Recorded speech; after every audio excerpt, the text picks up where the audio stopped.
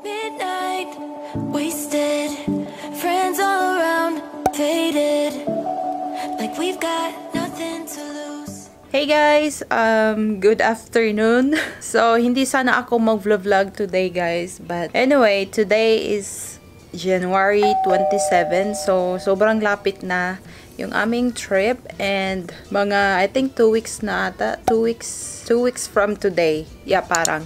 So, 2 weeks from today guys, yung aming trip. And ngayon, yung gagawin ko, ililigpit ko lang yung ating Christmas tree. Kasi ayan, pasensya sa kalat. So, ayan pa yung ating Christmas tree, guys. Hindi ko pa siya naligpit. I-try kong i-vlog kung okay yung kalabasan nitong vlog na to or yung video na to. And then, i-upload ko siya. Hindi talaga to parang asin na paano ko iligpit yung Christmas tree. Parang regular, ano lang siya, parang regular everyday vlog. Parang ganun lang. Yan yung gagawin natin, guys. And ipapatong ko lang kayo kung saan ko kayo pwedeng ipatong. So, meron tayong malaking plastic bin dyan, guys. So, yan yung paglalagyan natin sa mga ornaments. So, pinili namin yung kulay na yan kasi parang Christmas lang din. Pang Christmas yung kulay niya. Red and green. And dyan, meron din tayong parang mga lights ata yan. So, hindi ko na yan gagalawin. And then, more lights. Hindi yan namin nagamit last year. Hanggang hallway lang siya, guys. Hindi siya umabot sa labas. Try nating dito pagkasyahin yung lahat ng ornaments na nandyan. Pasensya sa kalat, guys. Kasi, nandito rin yung gamit ng asawa ko. Kasi, nag-start na siyang mag-pack para sa trip namin. Anyway, so ayan din. Ilalagay din natin yan. So, pasensya na guys kung sobrang liwanag kasi backlit kasi kanina eh. Tinurn on ko lang yung lights dito sa gilid and then now magsisimula na akong kukunin yung mga ornament. Kinip ko naman yung lagayan niya. Meron tayong paglalagyan nito. Yung iba, hindi namin nakip. So, yung iba lang. Lagay ko lang muna siya sa dito sa may, ano tawag dito, sa upuan. Saka ko siya ilalagay balik sa paglagyan niya. Ever since the day that you went away, you've been sending flowers to me, flowers today. Guys, nakuha ko na lahat yung mga ornaments. And yung natira dyan, yung tray na lang. Yan. And then, yung ating clown. Si asawa ko daw yung magliligpit ng clown. And then, I think, iintayin ko rin yung asawa ko.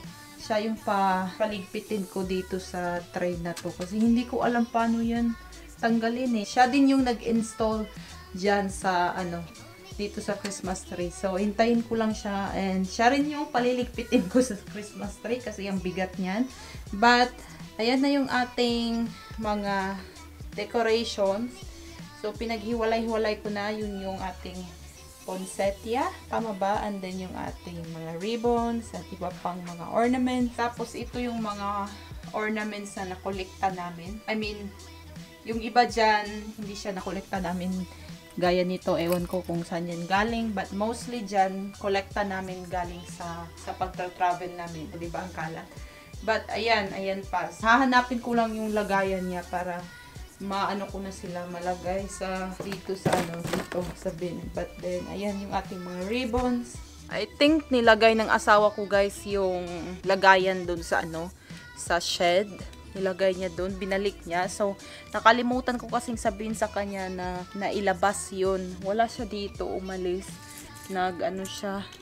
Nag-run. And siguro, ewan ko kailan yun babalik. Siguro mamaya-maya. But, hindi ko ito guys, maliligpit kung wala yun. Ewan ko, tingnan ko kung nandito ba yung susi ng shed. And then, kukunin natin doon. O, diba? Vlog din. Vlog, tapos live. O, wow. Sino yung isa dyan? Sino yung isa dyan? Ikaw pa rin ba yan? Si Alicia? So guys, ibabalik ko lang siya dito sa niya, sa lagayan niya. Ayan. For in case gagamitin natin siya, gagamitin naman talaga ulit. For in case ba na gamitin natin siya kasama yung niya. Ano tawag dyan? Stem. Magamit natin siya. Serena. Dores. Marami ka na ba dyang panalo? Send me no flowers today. Instead of sending flowers, come back to me and hold me So, ayan na siya guys. Nalagay ko na siya. Nabalik ko na siya dito. Anyway, nag-live din pala ako, diba? So, ayan na yung itsura niya. So, ilalagay lang natin yan dyan. So, ayan na siya guys. Natapos na. Nalagay ko na siya lahat dyan. Yung mga ornaments. And yung mga naka-box is nasa pinakailalim. And then, ito yung mga walang box. So, nirap ko lang siya nitong papel na to. Ewan ko kung anong tawag dyan. And then, nilalagay ko siya sa plastic bag or paper bag. And then, yung iba, ito yung mga hindi ko nagamit last year. So, nandito pa siya sa bubble wrap. So, dyan lang siya sa ibabaw. And then, ito, ilalagay natin din po siya sa ibabaw kung magkasya. So, ayan na guys. Nilagay ko na lang yung ano. Ayan yung, ano tawag dyan? Yung Christmas stocking. Ayan, nilagay ko na lang. Hindi kasi magkasya yun guys eh.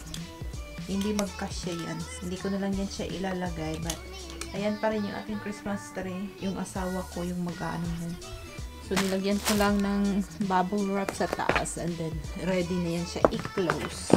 Hindi rin ito magkasya. Kaya, ano na lang din yan. Ewan ko kung saan namin yung ilalagay.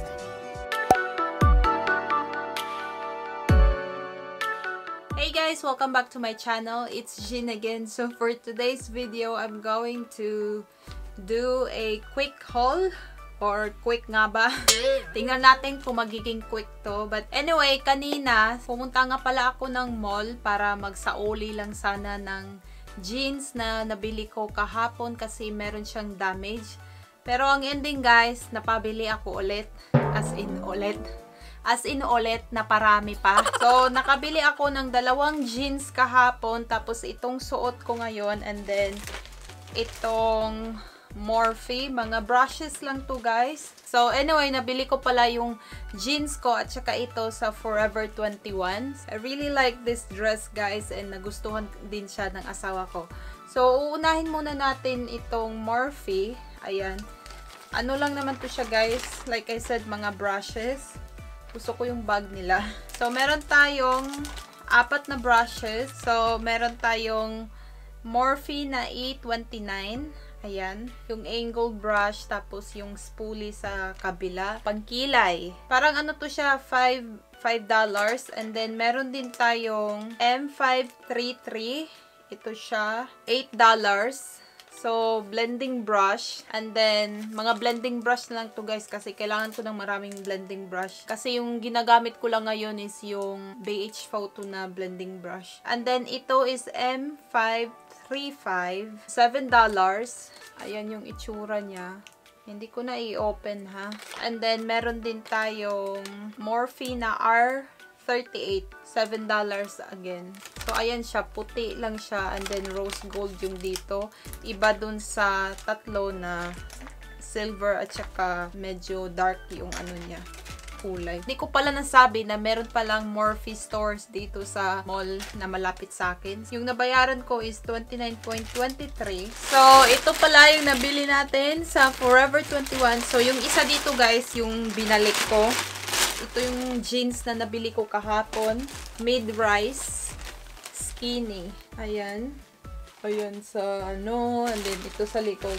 So, simple lang siya guys. So, sabi ng asawa ko, aba, nakapagdahilan ka na bumili ng jeans. Sabi ko sa kanya, diba, ayaw mo naman ng yung mga may butas-butas na jeans. So, bili ako ng jeans para gagamitin ko sa bakasyon next month. So, ayan siya. Ito, size 26 and 17.90 siya. Okay yung fitting yan ito, guys. Gusto ko. So, ito yung style na pinapalitan ko. Kasi yung nakuha ko kahapon, guys, meron kasi siyang butas dito sa gilid. So, halatang halata siya pag isuot mo na meron talaga siyang butas. Ayoko naman makita yung puwet ko. O, diba? So, ayan yung itsura niya. Simple lang din. Walang ka-style-style. And then, medyo mataas siya sa akin or mahaba. Kaya, ginaganon ko. So, ito, 17.90. And ito, high-rise. Matatabunan yung ating bell-bell. Hindi naman matatabunan, guys. Pero pag ano talaga, mahalata nga eh. Kahit ano. Parang merong bulky dito sa baba konti. And then, gaya nga ng sabi ko, guys, na magpapa-exchange lang sana ako. Pero ang ending, napabili ulit ako. Napabili ulit ako ng jeans. Ito yung itsura niya. Ito guys, medyo kapareha siya doon. Ayan no. Pero iba yung fitting niya nito guys. And ito, size 26. Yung dalawang pinakita ko is size 27. Pare-pareho sila except iba yung barcode nila. So, ayan siya. Nagustuhan ko yung fitting nito. Mahaba din siya sa akin konti. Kaya, ginaganyan ko. And then, nakabili ako ng mga shirt. Gray lang siya. Plain na gray. And ito is $8. Small size. And yung dito sa baba guys, ganito yung paitsura niya. But ayan lang siya. Maganda siya i-partner dun sa skinny guys na high-rise. The same design sa gray. Ayan, pero iba lang yung kulay niya. Small again. Again, $8 to siya. And then, meron tayong mga bodysuit. So, first, itong kulay green. Ewan ko guys, iba yung kulay niya dyan sa camera. Pero sa personal guys, maganda siya na pagka-green. So, meron sana akong nakita dun guys na bodysuit siya. Pero hindi kasi pa ganito eh. Yung kung kailangan mong umihi, huhubarin mo talaga siya. Hindi parang ganito na meron siyang pa-snap na pag kailangan mong umihi, tatanggalin mo lang yan. Yun, huhubarin mo talaga siya guys. So, mahirap. And then, very open din siya dito sa front. Kaya, sabi ko parang hindi ako makukomportable niyan. Ano pala yun? Magkano yun? 9.90 guys. Ayan. And then, we have another bodysuit. Sa camera, light siya tingnan. Pero, sa personal, yung parang lilac. Lilac ba tawag dun? So, ganyan din. Sa baba. And then, meron silang pa-lace. Ito guys, ano siya, size large. Ayan sa likod. Kaya kinuha ko yung size large guys kasi trinay ko yung small. Sobrang revealing dito sa unahan and gusto ko yung makukomportable ako. Okay naman sana yung small pero, small. Okay naman sana yung medium pero masyadong kita kasi yung unahan ko kaya sabi ko large na lang para pwede ko pa siyang iangat-angat konti. The same design, pero iba lang yung kulay. Color white. 12.90 pala to guys. Mahal siya. Then, our last two products. Ayan, pantali sa buhok guys. Meron tayong white and then meron din tayong black. So, pwede kang magaganito sa buhok mo. Ayan siya. Pwede naman yung ganito lang na pantali. Gusto lang talaga ng kaetsusan. So, ayan. Ano to siya? 3.90. Yun lang lahat yung nabili ko sa FOREVER21. And then, yung nabayaran ko doon is 83.79 including sa tax. And again guys, sorry kung wala tong try-on video kasi wala na akong time and then masyadong makalat yung kwarto. Wala akong dito. Wala akong masyadong space. So, pasensya na. Siguro magpo-post na lang ako ng picture sa Instagram kung masuot ko siya. Be sure to follow my Instagram. Charot. Yun lang guys yung ating haul and sana nag-enjoy kayo sa quick haul natin. So, if you like this video, please don't forget to give me a big like, comment, and subscribe if you haven't already. And I will see you in my next one. Bye! And also, please don't forget to ring that bell so you will be notified every time I upload a video. Bye guys!